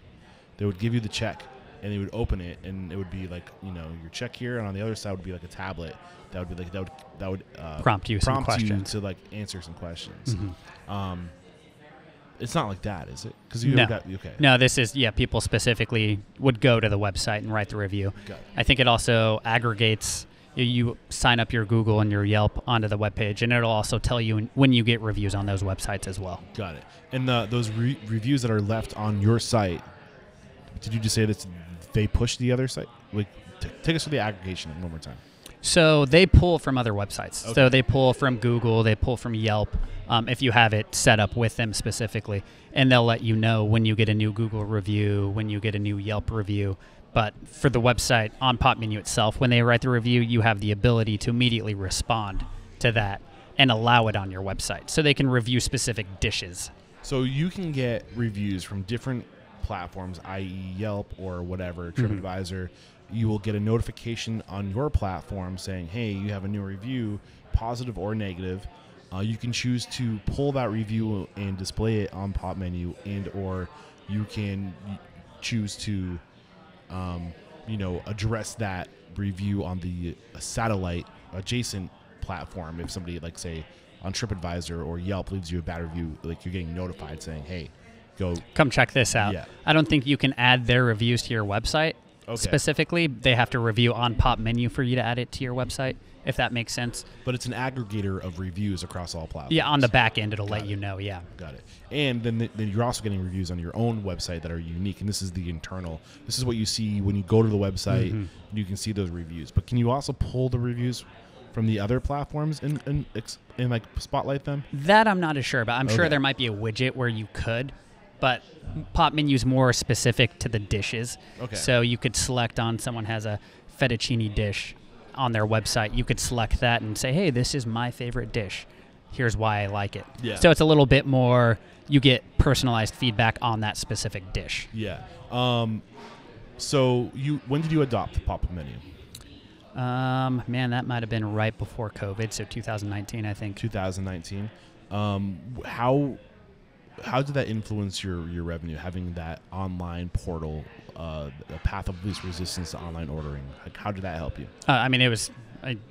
you were an early adopter of Pop Menu back then. Were they a sponsor of mine? Did you discover them through my podcast? I think I gave you a review, actually, on Pop Menu when we were looking for people who had used it and whether or not they vouched for it. I think Pop Menu was one where I said, yeah, I use it and I like it, and here's what I like about it. Okay, cool. Yeah. Because I know that they started sponsoring around 2020. They're a company I still think is great. It's weird, man. The politics, it's probably weird that I'm even talking about this right now. I hope my sponsors don't get pissed off. But there's a lot of great companies out there. Like right now, I've had Bento Box as a sponsor going back, 10, 50, 8 years ago. Excuse me. Pop Menu's been great, and currently working with owner.com. And the more I work with these different companies, there's just, in my mind, those are the things that as we go into the future, you will never be as good of a web designer as a Pop Menu or an owner.com. You know what I'm And they saying? make Like, it so easy nowadays. Like, and that for me was huge. I like learning things, and I Yeah. like going down these rabbit holes. I didn't have time to learn how to code. I didn't have Right. time. You know, my MySpace days are behind me. You know, and like the world is changing so fast, especially the digital world. Every year, things are different. They're better, and these platforms evolve with the times. well, and your website used to not be as important, Right. but now that's the first place people go. If they don't like your website, if it's not mobile friendly, they may never show up to your restaurant Right. because of that. Right, for sure. So like there's things like I think to exist as a restaurant in the future, you really need to know when to get the fuck out of the way and to have those strategic partners that will do the job better than you could ever do on your own. So I mean, definitely accountant, high on that list. Definitely anything to do with marketing or digital presence, high on that list. What about social media? Where do you fall on social media? Do you prioritize your digital presence in terms of like SEO and website optimization over social media? Yeah. So, that's your way to interact with your guest on the most personal level nowadays is social media. Whether it's posting a special or just sometimes letting them know life events. We're opening up a new restaurant. We're doing this and we're doing that. So social media, I think, is fortunate in some cases and unfortunate in others. Probably the biggest window into who you are as a restaurant and who you are as an owner as well. Yeah. It's weird. I think there's a balance.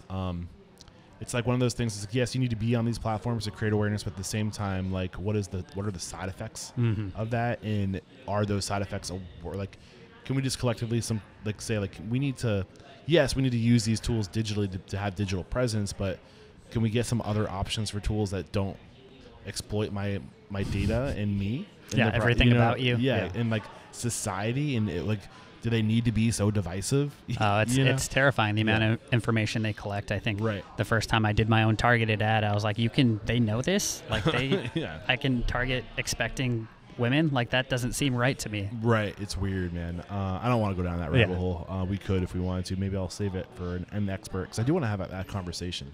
Because we're living in a time right now where I think most consumers, in the sense, we're just victims because we just didn't know how that world works. Especially when you're seeing with AI right now too, where it's just like, if we don't educate people early on about this, and especially as we're coming into a new election year, there's so many major countries going into new election years, and this stuff is exponentially improving. Moore's law is kicking in right now, where this idea of every year it gets twice as good. And AI is the first thing that we've created that is able to work on itself to make itself better. Yeah, and it it's just keeps sucking in data every second of every day. It's redefining itself and working on itself. It's scary, and I think we really need to get ahead of it because it can be a great tool for society. Yeah, I don't know why I'm going down this rabbit hole now. I'm so sorry. I listened to too many Joe Rogan episodes. The Terminator is coming to life. So back to your story. What was the latest evolution for you and what you're going through that in terms of the biggest impact a change has had on your organization? Yeah. As far as tech goes or just in Anything. general? I'm not going to steer you. Yeah. The biggest impact for me and, honestly, it has to be Restaurant Systems Pro. When did you start working with Restaurant Systems Pro? That was April, I think, of 2023. Almost a year. Almost a away. full year. 10 months. And I was aggressively looking at Restaurant Systems Pro and Restaurant 365. So between the two, what was it that made you go with Restaurant Systems Pro? It was the personal touch. Yeah. Fred was doing these 60 days where he'd dive in, and how often you get to talk to the CEO, the president of a company, who also has restaurant experience, right. chef experience, opened up restaurants, right. is completely immersed in the restaurant world, not just the tech world. And he gives you your perspective, and he didn't sugarcoat it. If you didn't show up to those 60 days and you didn't put in the work, there's a few times he went on some rants with some people and told them some tough truths. Yeah, and I think that's one of the things I want to, regardless of whatever platform you choose to go with, it's not paying a monthly subscription and having your problems be solved. Mm-hmm. It's access to the tools to do the work, but you still have to do the work, and it's going to help you. It's a checklist for you. Yep. And that's that's the best way to describe it. And that's what you miss as an independent restaurant owner is obviously your boss are the customers, the guests.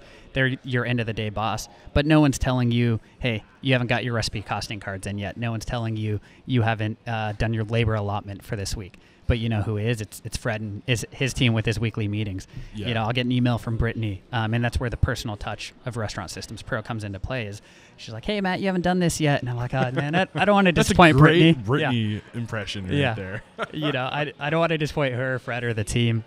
You know, because they the see other this owners potential. Because there's community associated with this, where they get together. So, in terms of actually implementing these tools, what was the biggest challenge for you?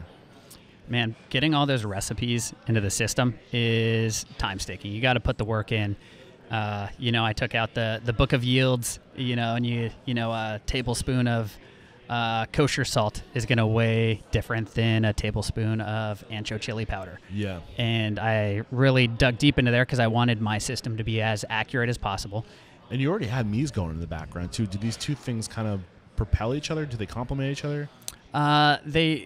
Restaurant Systems Pro offers something similar to Mies, not as, you know, it doesn't do the conversions or anything, but I did have to retype out all my recipes, which was a little killer because I just redone it again. I tried to do it every few years in Mies, and I was like, oh, no, I don't want to do this again. But I did it with something else in mind because in Restaurant Systems Pro, it's completely tied to each invoice that comes in. Right. So maybe I should introduce the CEO of Mies to the CEO of Restaurant Systems Pro. If they could partner up, get a little integration action going there. Yeah. Wow, man, I never knew I'd be able to pull the strings like this. You are. 10 years you're later. The puppet master. I know these people. All right, that's good to know. So it was a little bit redundant, but I mean... But it was a good practice to do it because when I just put them in Mies, it was just, these are my recipes, and this is what I want staff to follow. When I put in Restaurant Systems Pro, it was, again, going through that book of yields, and I had to edit some of my recipes again just to make it work in there, and you have to create sub-recipes. It forces you to pay attention to these details and find these like little things it does. And tweak and tweak and tweak. So what were some of the other struggles with Restaurant Systems Pro? You know, you just like any other aspect of your life, you get in what you put into it. Yeah. You get out of it what you put into it. And to be successful in this industry, you have to constantly be working and constantly be rethinking things. So if you're someone who's not going to put in the work, not put in the time, and not give it at all, I don't think your restaurant's going to be successful. But I also don't think you're going to get what you need to out of Restaurant Systems Pro to be successful to begin with. So it is a lot of work, and the other step is now that you've got everything in there and you've bought into it, how do you get your staff to buy into it? That's huge. So how have you been getting your staff to buy into it? Yeah, I actually gave my staff a little bit of an option. I had my manager set up meetings with Restaurant 365. She was there with me at my West Side location because the new location wasn't open yet. And I wanted to give her some autonomy to choose something. Yeah. And I gave her the pros and the cons of each and gave her the decision. Thankfully, I pushed her a little bit more in the Restaurant Systems Pro direction. But I wanted to give, get honest feedback on both. And so that helped get my manager tied into it. And Brittany and the team, they want your managers on those meetings with them. Yeah. Because, I get yelled at. Why isn't Cheyenne on this meeting? Why isn't Mike in on this meeting? And if they're not on the meeting, then it's just me doing everything all the time. Right. So they almost force you to step even farther back from your business and empower those as well. Yeah. So what was like when you like you clearly had this path. You're either gonna go Restaurant Systems Pro or Restaurant 365. You mentioned the hands-on ability, but what else was the differentiator for? I have ideas, but I'm trying not to. I want to hear it from you. I don't want to like lead you into what I'm thinking, but like, what was it really aside from the more hands-on approach, access to Fred, that was more appealing about Restaurant Systems Pro? They felt like a restaurant team. Okay. They have their elite groups, the you can reach out to other restaurateurs and ask them some questions in these 60 days. They're going through a lot of the same struggles you are, not in just getting the system set up, but I mean, there's been meetings where I've gone to on just in the 60 day, not even in the elite group, where people are breaking down about their problems. Yeah. And, Fred's coaching. Here's what's going on. You need to cut this out. You need to focus on yourself. He's not just coaching you from like a third party perspective, like tell me your story. Here's what I think. Here's what I've done. Here's what I've seen. No, because I have access to your books. I have access to your data. I'm looking at what's going on here, so they can drill and coach on real numbers. Well, it's the level of accountability. Yeah. And you don't have that as an independent restaurateur. You don't have corporate coming down on your neck and saying, clean those wheels or your prime costs are too high. That's what Fred and his team do. And Restaurant 365 may offer that to some degree. They have Restaurant 365 University where they do teaching. I'm curious, but what about the actual user interface? When you were looking at how to use the system, what was more appealing about Restaurant Systems Pro? And that's right now, I think, the edge to that. And Fred, don't kill me, but I think Restaurant 365 has a ton more money put into it at this point, and they've been around longer, so they're a little bit more user friendly on the base level, which, I mean, to me, that's updating a UI, and Restaurant Systems Pro is there. Right. That was one of the things that my staff brought up is, look at this cool little shiny app they have, and Restaurant Systems Pro has a great app, and it does everything you need it to do, but it's not as shiny and refined as 365 right now. Right. So some of my thoughts and things I've heard is that with Restaurant 365 can be almost overwhelming, and you almost need a degree to get in there and figure out all the features. Whereas Restaurant Systems Pro is a little more here's how to do it. We've proven we know, because the story of Restaurant Systems Pro is they started as kind of like a restaurant owner.com, where they have all these systems and processes and checklists and spreadsheets, and you join our community. We give you this, basically we hand you an operations manual, and then you implement these systems into your business. And that evolved, that paper operations manual evolved into a floppy disk, so you could upload it on your computer, which evolved into a website, which evolved into a service as a software.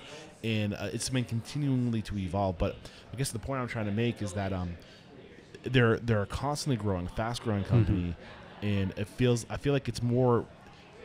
If you're not a systems-minded person, I feel like it's more rigid, and it forces you through the motions, and it's a little bit more intuitive. I don't want to put. Is that right or wrong? No, it certainly is. And once you look at the system, and that's the big thing, is the hands-on. You don't have to have a degree to get into Restaurant Systems Pro. They'll teach you how it goes, and they have all these little help. You type someone, hey, how do I do this? And you'll get a response in a few minutes. Here's exactly how you do this. Yeah. And also here's a video on how to do it on your system, and here's what it looks like. Yeah. See, so the reason why I say this, I've talked a little about this, but we're going to be launching 3 tiers of basically membership at Restaurant Unstoppable starting in February, around the time this episode goes live. Is the first tier, we're having a new website. It's going to be searchable content. That's been a huge request from our listeners, to have content where I can go by city, by type of restaurant, by type of owner, by all these different filters. I want to listen to marketing content. I want to listen to technology content. We're going to have that. And then we're going to have community, where it's basically live events reflecting what's happening on the show. I'm going to invite you to do a Q&A at Restaurant Unstoppable Network, where you'll be able to talk to my listeners. So teaser, that's coming down the barrel. And then there's the next tier, which is if I, Eric Cacciatore, after 1,057 episodes as of today's episode, I'm opening a restaurant, here are the strategic partners I'm going with based off of what I've learned. And I'm going with Restaurant Systems Pro because I know me, Eric Cacciatore, hate systems, not systems-oriented type of individual. I need that hand-holding. I need that community. I need that support to execute this. I'm not doing it on my own. And I feel like with Restaurant 365, you kind of have to have somebody on your team who is that rocket fuel integrator type, and you need to be kind of good at just implementing these things. Yeah. That's not me. So that's why I'm going with Restaurant Systems Pro. What's going through your mind as I say that? Well, and it went back. My mantra is a high tide raises all ships, and Restaurant Systems Pro, I think, helps raise everyone. They bring you to the next level.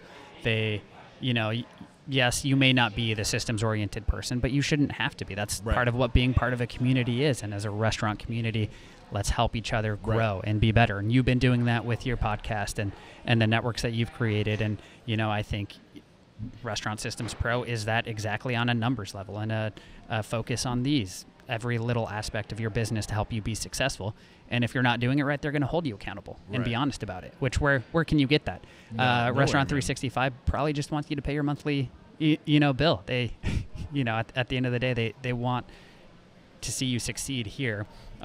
Instead of just seeing you as a paycheck, they see you as another person that can help the community. So you're investing in all this tech, right? Are you ramping up for something? Is there something on the horizon that you're trying to get prepared for? What's the future look like? So my goal is to have a restaurant group, expand, grow the Urban Hot Dog brand, the Fat Frank's concept, do other restaurants, kind of take over New Mexico and maybe some surrounding areas and, kind of see where the growth goes from there. It's going to be New Mexico under the Urban Hot Dog flag. The flag. So how does Restaurant Systems Pro, it seems like you're investing in technology right now to be able to cement what you are and how you do things. Is that a part of the strategy to scale? Definitely. Okay. And Restaurant Systems Pro will offer a white glove service too, where it even has the accounting system. So I could say, if I'm franchising to someone in Arizona, here's the point of sale we use. Here is the accounting we use. Here is the app that all your staff communicate on. I don't have the time or the money to build out that app. Right. Restaurant Systems Pro has that app for me. I can, brand that, white glove that. It's now the Urban Hot Dog app that has all the same functions. Yeah. And it makes me seem more refined to possible future franchisees and investors and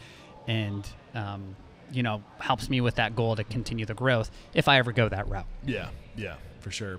So I think you said in 2019, I was asking about profitability.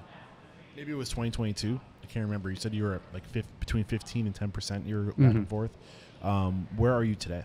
I'm actually waiting on my books back for end of year right now, but I think we hit probably 40% prime cost this year. Okay. So you shaved 5% off your cost of goods? Yeah. Or was that labor? It was cost of goods, labor. Through this, I was able to negotiate a better credit card rate. With Toast, I was able to negotiate a prime vendor agreement, which I didn't know how to do before I joined Restaurant Systems Pro.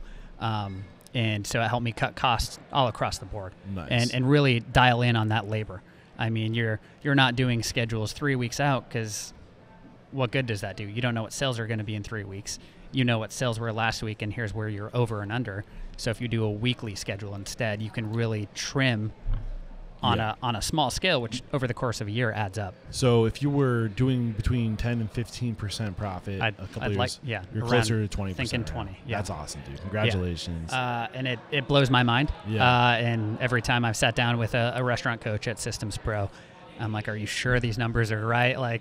And they're like, that's right. All your stuff's in the system. And I was like, but it doesn't make sense to me. And they're like, well, the numbers don't lie. You got a hot concept, you got a concept that has legs, that can scale, that you can go to outside investors.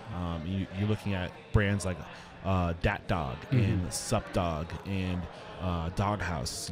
These are proven concepts that are scaling. They're not in your neck of the woods yet. You can own your region. And this is what I want to do, man. This is my dream, is to help people take concepts into to have more kind of big companies, less giant companies that scale across the country. I think if we can regionalize cuisine and we can help people grow locally and go deeper into their communities, I love that.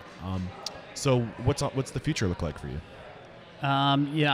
My immediate future is I just opened up, that new concept, a new restaurant 6 months ago. Yeah, how's that been going? I completely changed the service model from quick service to full service. What would you servers. call your hot dog concept, Urban Hot Dog? Is that quick service? So the original location is quick service. Okay. Yeah, so order at the counter, get your food. This new location is more full service, where I have a serving staff, 20 beers on draft, a full liquor license. Do you want to be more full service? I've always liked the juxtaposition of a hot dog with a nice cocktail. Yeah. And I think the idea behind, it was a little intentional of, let's see, I know it works in a food truck. I know the concept works in quick service. Let's see what it does in full service, kind of like a beer garden, which I know Doghouse does something similar where you do have kind of a full service aspect. So if I can prove it works in all these facets, how much more easy is it going to be for me to grow it if someone, hey, I don't want to open up a full service restaurant. I don't need a liquer license. Well, there's that. Let me open quick service, or let me just do a food truck. There's that sweet spot between full service and quick service that is counter, but with a little elevated service where somebody on the ground who's running food, where maybe you have like a tabletop, like a number, or you're using maybe a long range systems like go find the table. Yeah, exactly. Or you're ordering from a QR code on a table that tells the kitchen where you're sitting. There's ways to find that sweet spot where you can do more with less, and you don't need to have outrageous labor costs with 5 servers on staff where you're letting the customer do most of the work. Is that like, are you trying to find that, or you want to go more towards full service? I'm just trying to prove that it can work in multiple formats. And from that, I think the next step is look at getting a warehouse and doing a commissary kitchen, and really focusing on growth in that aspect. Have all the food prepped in one area, and then, of course, there's other challenges of logistics. How do you get the food to each spot? Right. But to really prove that it's a concept that can grow, and as an owner-operator, you can have great profit margins. It can be successful in any format. Yeah. What is the dream? What's the vision? Start a restaurant group, hospitality group, have a few different concepts underneath.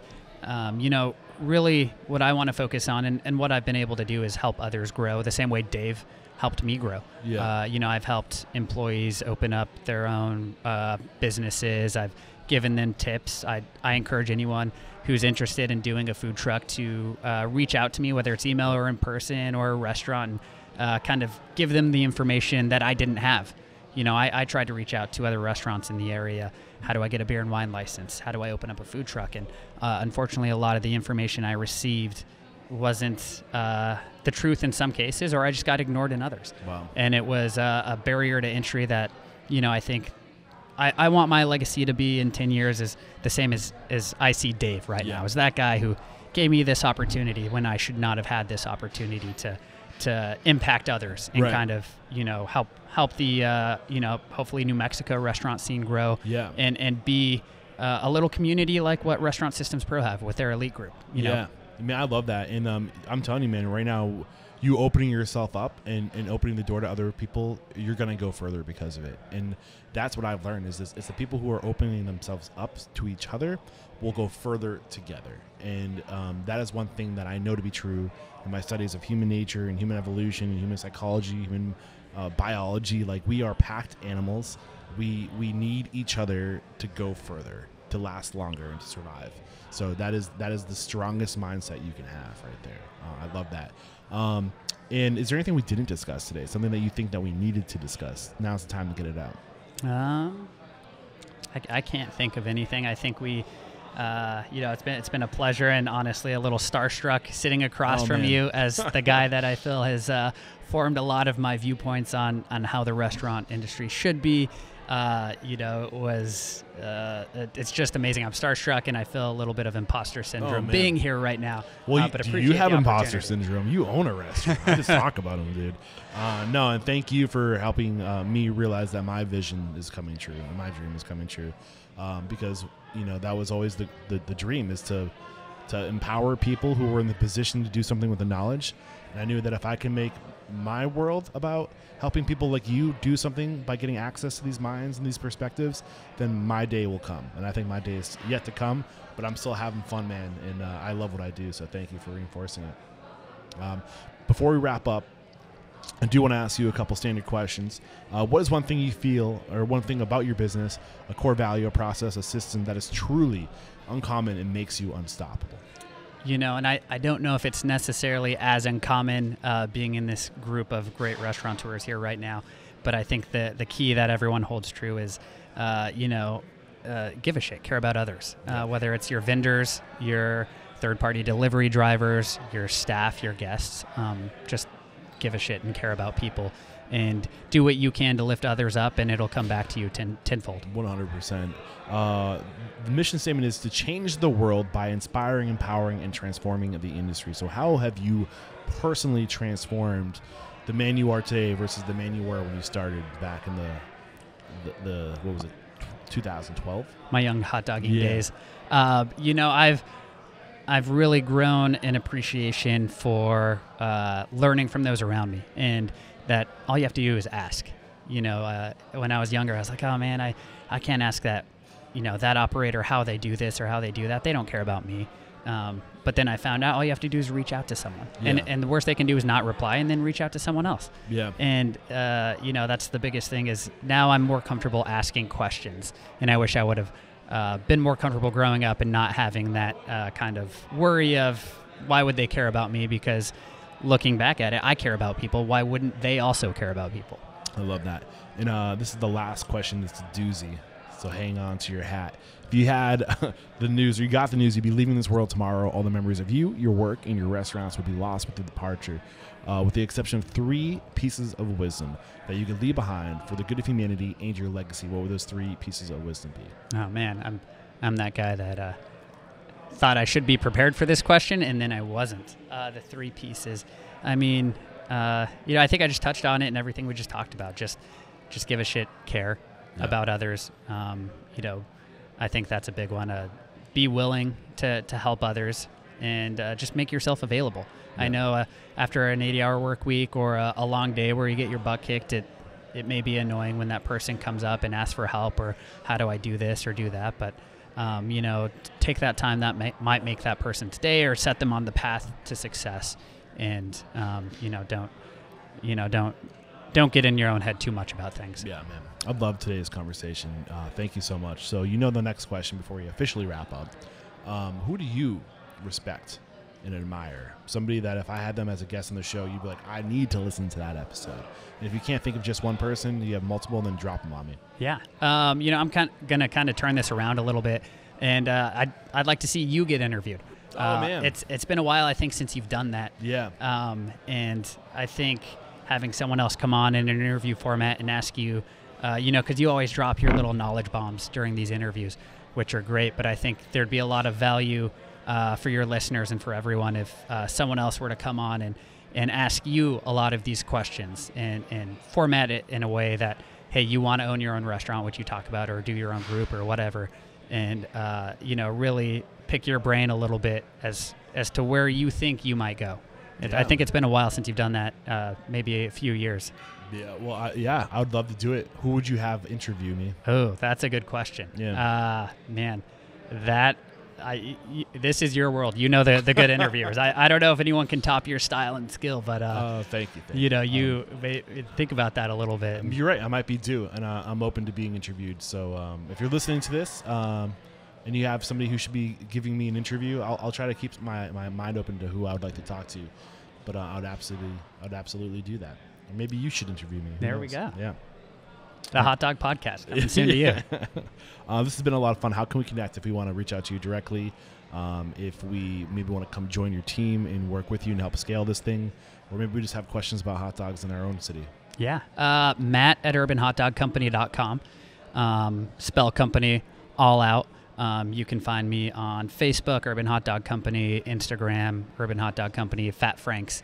I try to monitor those, and if I'm not monitoring them, someone will get you in touch with me. But I love to answer questions and be of use whenever I can, so don't hesitate to reach out. Awesome. This is episode 1057. So head over to restaurantunstoppable.com/1057. We'll have a summary of today's discussion, as well as any links, any tools or services recommended in today's show. Using my links helps so much, and thank you for using my links over the years, Matt. I really appreciate that. This is where I say there is no questioning. You are unstoppable.